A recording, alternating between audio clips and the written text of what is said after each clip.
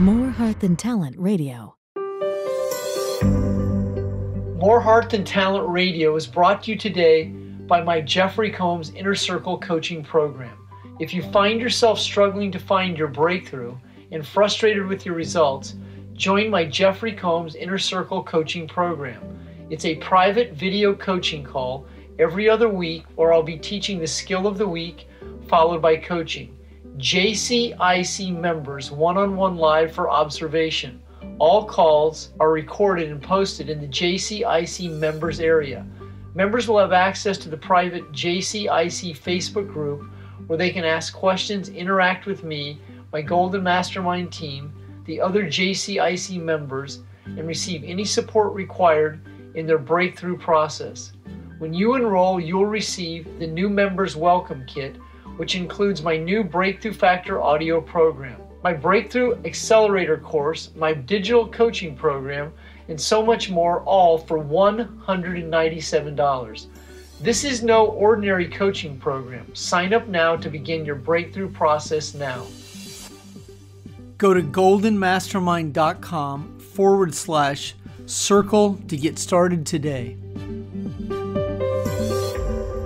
Good afternoon, everyone. Jeffery Combs, looking a little disheveled here this morning, baby, this afternoon. Been a really interesting morning, afternoon, a lot of production. GMS Studios. We're going to have some great guests coming up later in the fall. I'm going to have TC Bradley, a gentleman who was actually once my sponsor, Network Marketing and Direct Sales, who went on to become a multi-millionaire in assisting people with a brand to take their book to bestseller. That is my boy, my homie, TC Bradley. And you're going to see me doing some filming with him. My team, Carolyn Olson and Alec Friel, and I will be going down to Tampa, Florida. Actually, we'll be going to Fort Myers, Florida in December to do that filming. So welcome aboard here. I just finished a coaching hour with Justin Perlino, and so I know Justin is on here right now. So we are absolutely live here. So if you just dialed into the More Heart Than Talent video call, I'm still in the process of undoing the neurological network of neurons that wire and fire that say, welcome to our Tuesday night More Heart Than Talent call, because this is now a video that we do record and is available for playback tomorrow, Wednesday at 9 a.m. Pacific Standard Time, and that is noon Eastern. So we have some great content today. Have a great team who are in my circle of influence: Alex Friel, Chris Shar, and Carolyn Olson. So I want to give them really due credit for all they do to put this video on for you. So I'm sitting here in an office that we're rebuilding. We're going to be building a whole new set and studio for the Jeffery Combs Inner Circle Wednesday live call that we do, coaching call, and then this video call. And then for this Tuesday video that we do every Tuesday at 4 o'clock Eastern Time. Have some great content for you this afternoon. And what we're going to cover this afternoon is understanding the drama addict, finding emotional sobriety. And what does that actually mean to create sobriety, and a different way to look at addictions so you that understand that there are emotional addictions that turn into other addictions. And the more you understand cause and effect, why you do what you do, then you will be in a position to separate your feelings from the events that shape them. Now, real quickly, if you're on this call, or if you're on this video, and you've not taken advantage of a free 20-minute coaching session, I will be able to offer you that free 20 minutes from the comfort of your home and give you an evaluation of what I can assist you with, especially when it comes to the let go process. Most of society holds on to a set of feelings and then represses them. They hold on to a series of events that they don't understand, forget, don't remember, and don't really understand. And then I come along and I'm very skilled at showing you how to separate those feelings from the events. So I offer free 20-minute coaching calls. You can inbox me on Facebook with your phone number, and I will return your message very, very quickly. This Saturday, I will be in Portsmouth, New Hampshire with Abby O'Neill. Thank you, Abby. And with that, I'm going to move into the inspirational portion of today's video. I'm going to be covering today the drama addict and how to really find emotional sobriety. Now, what does emotional sobriety mean? Well, it means the ability to separate your feelings from the events. It means you're a day at a time, you're able to be in a state of awareness called consciousness, elevating your emotional state into an energy that's conducive to creating joy, bliss, reciprocity, prosperity in a very relaxed body. And in that body, you're in a state where you're not overwhelmed, you're not unorganized, you're in an emotional discipline where you're not all over the map emotionally. You're not worried, you're not anxious, you're able to focus on results and solutions, but you do this in a relaxed body, not an intense body. Not, by God, if I don't do it, I'm going to kill myself. It's going to kill. I'm going to do it if it kills me. And that's not a relaxed body. That's a very intense body. And even in a level of relaxed intensity, it's not always effective or conducive to creating an outcome that's favorable. So when you're able to go to bed at night, you want to be able to rest. However, if you're in a high degree of emotions, if you find yourself overwhelmed frequently, if you constantly are undoing situations that you create, or you find yourself in other people's turmoil, then there's a high probability that you're overwhelmed. In that type of overwhelmed state, there's a high probability that you either do this occasionally, sporadically, or frequently, you find yourself in drama. Now, the kind of drama that I'm going to cover today, there's different types of drama. And I've invented a spray. I have a bottle that I wrote on drama repellent that you can spray on people who are drama addicts. Now, if you're in recovery of drama, or you grew up in a household where there's a lot of drama, then you will understand a little bit about what I mean.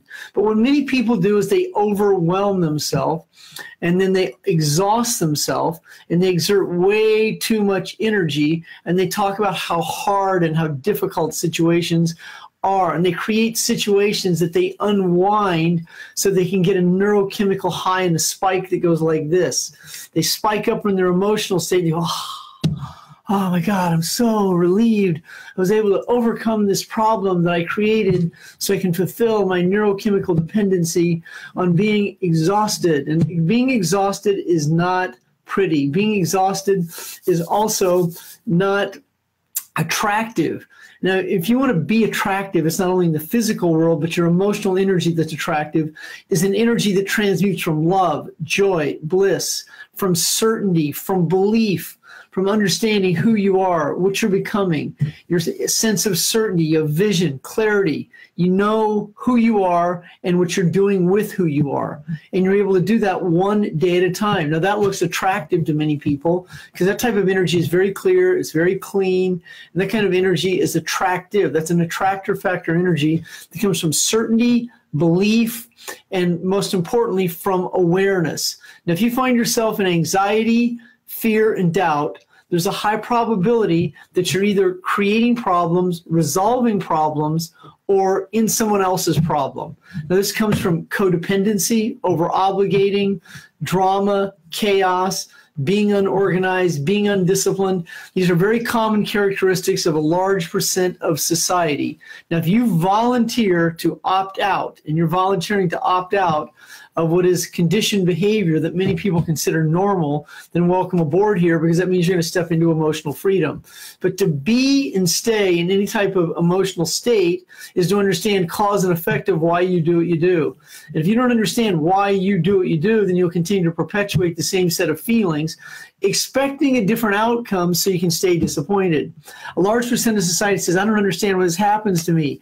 This always happens to me. I don't know why this happens to me. Well, there is a reason. It's called a series of events that are repressed, that are unresolved, that the body runs the brain so you can recreate the same situation over and over and create your disappointment.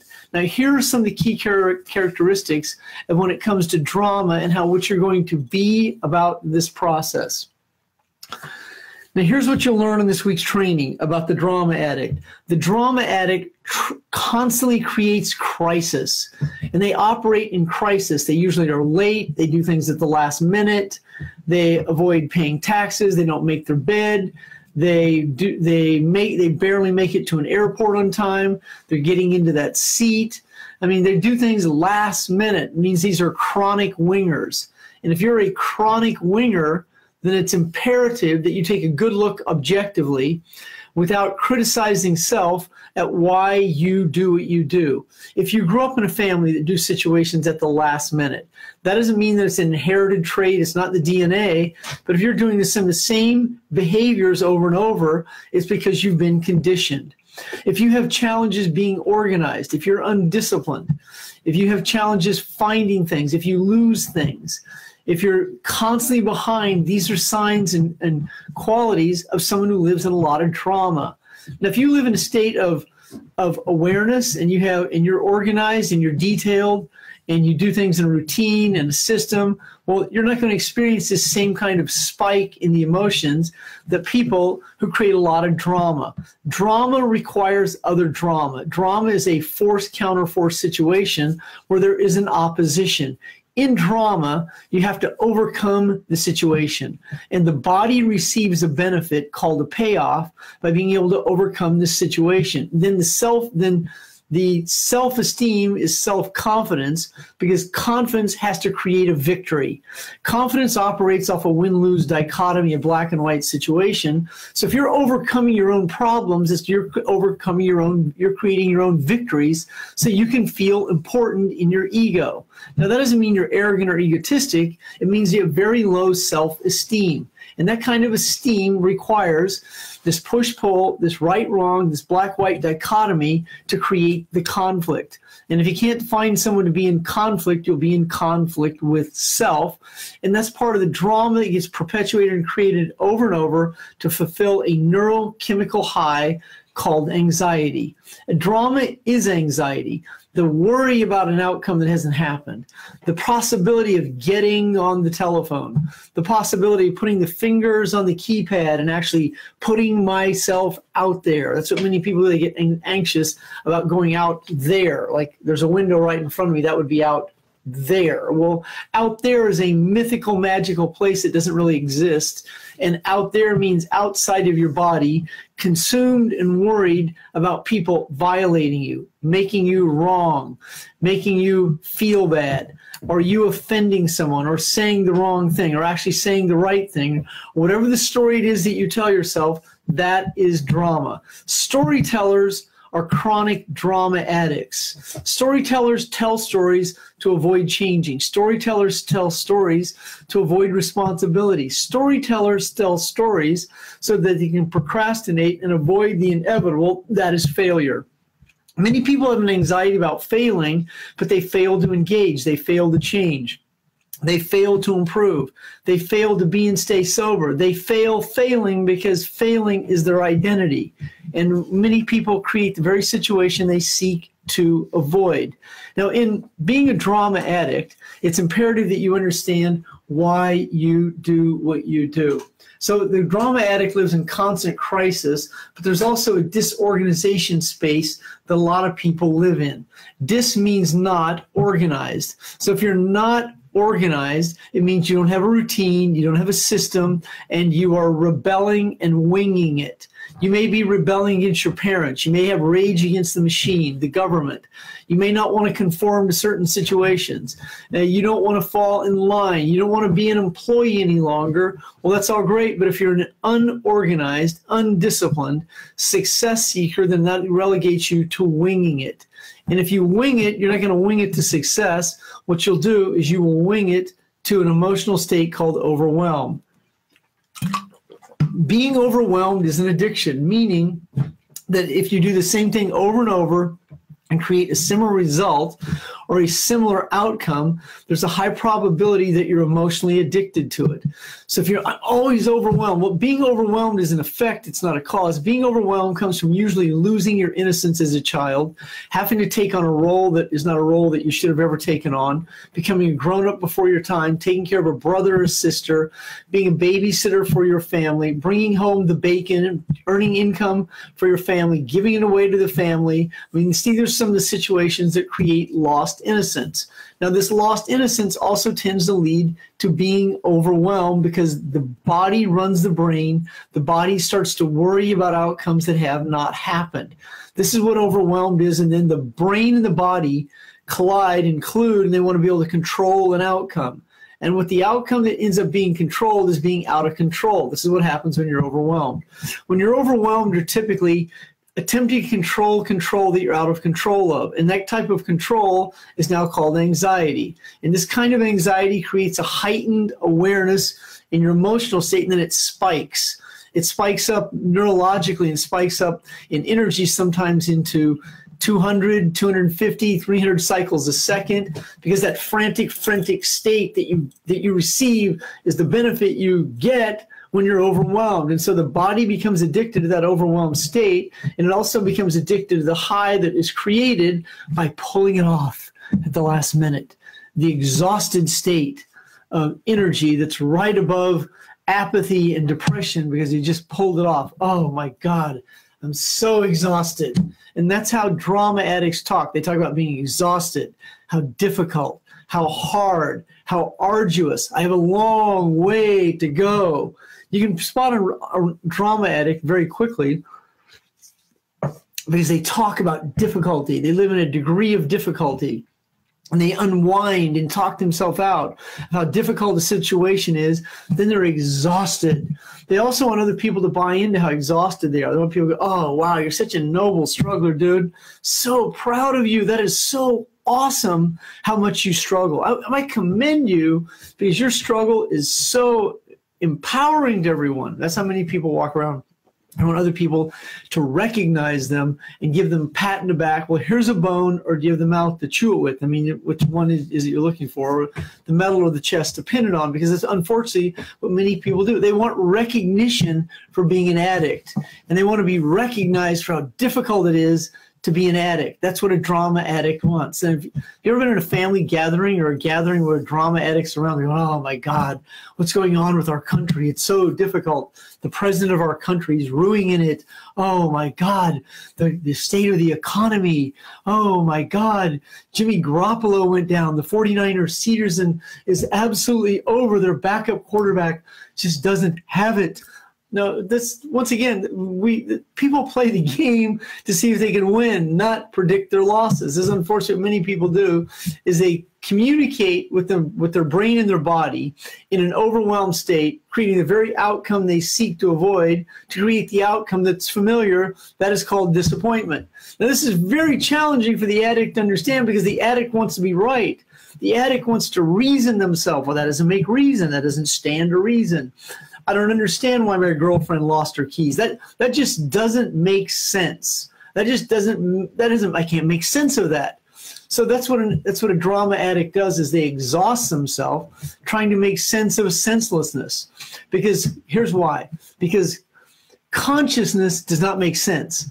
Consciousness does not rely on the analytics. Consciousness is awareness. Consciousness is know. When you know, sense has no relevance. So when someone says, well, hypothetically speaking, worst case scenario, well, consciousness doesn't operate on that. Consciousness is not out in the future. Consciousness is now. And so in consciousness, you're open to the web. The web is the solution. The web of consciousness is where creativity, innovation, spontaneity, this is where your reflexes become very, very imperative. Then in a relaxed body, you're able to sense, see, touch, feel, understand, most importantly, know. You're in the right place at the right time. Consciousness does also not respond to anxiety, fear, and doubt. So consciousness is a B state. It has no shape and no form. And as you move into a higher state of consciousness, you will seldom be or get overwhelmed. And it's that overwhelmed state that allows you to be and stay addicted to a set of feelings that creates the actions and inactions that lead to chaos, drama, and overwhelm. And in that overwhelmed state, this is where you get behind. This is where you miss payments. This is where you're late. This is where you're in conflict. This is where you validate, justify, and explain yourself. When you're overwhelmed and you're in a lot of drama, it takes way too long to complete tasks because you're in so much drama.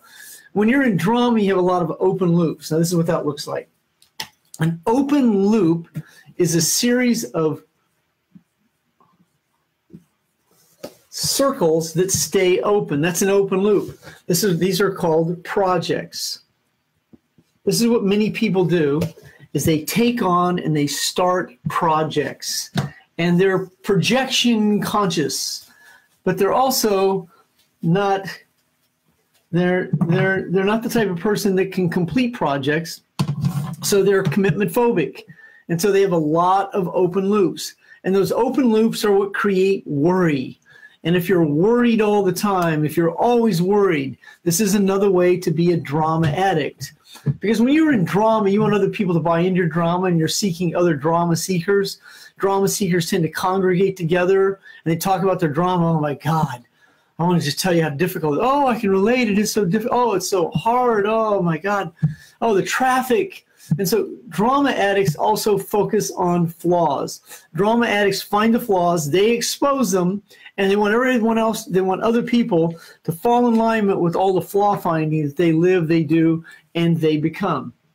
So in today's content, it's your responsibility being able to respond, to receive, understand, disseminate, realize, be conscious, be aware of why you do what you do. I am the master, one of the tops in the world, at assisting people to understand cause and effect. Just last night, a woman told me a story, and real quickly in the story, I was able to break that story down for her, disseminate the facts so she could have a better understanding of cause and effect, and so that she could eliminate these words. Now, these are the most common words that the American populace says over and over. Now, I'm gonna really highlight this for you. Now, these are 3 words that the American populace says, and I mean, they say them frequently. Now, they even insert these 3 words in sentences, like it's a part of the sentence, and they think it's part of the sentence structure. And I'm going to put an exclamation point on this for emphasis. So these are the 3 most common words that people who stay overwhelmed state in their sentence structure over and over. I don't know. I don't know. They say, I don't know frequently. I don't know. I don't know. I don't know. I don't know. I don't know. I don't know. What does it mean? I don't know. So this is what I don't know. I don't know what I don't know means. I don't know. I don't know. I don't understand. I don't grasp it. I don't get it. Doesn't make sense. Consciousness does not rely on sense. Self-esteem has no shape and no form. Self-esteem is not about sense. Self-esteem is about love. And in love, no, there's love, loving, and being lovable. And in that type of energy, you exude a different type of emotion. And that kind of emotion is very attractive. People feel you. You're not in drama. You're not making people wrong. You're able to separate your feelings from events. You don't have to prove someone wrong. You're not in conflict. You're able to walk away. And then here's another set of words that drama addicts love to use in their sentence structure. And this is so classic. Now, as you begin to eliminate I don't know, and you can eliminate these words. These are 2 words, but these are also equally important. 4 letters and 3 letters. Here it is. You may have already surmised it. Yeah, but. These are other words that drama addicts like to edify. They love to edify these terms so they can perpetuate a set of feelings that keeps them in drama. So if you are seeking to release yourself from drama, here are some key components that will allow you to separate your feelings from the events. First of all, understand that disorganization and procrastination tend to go hand in hand.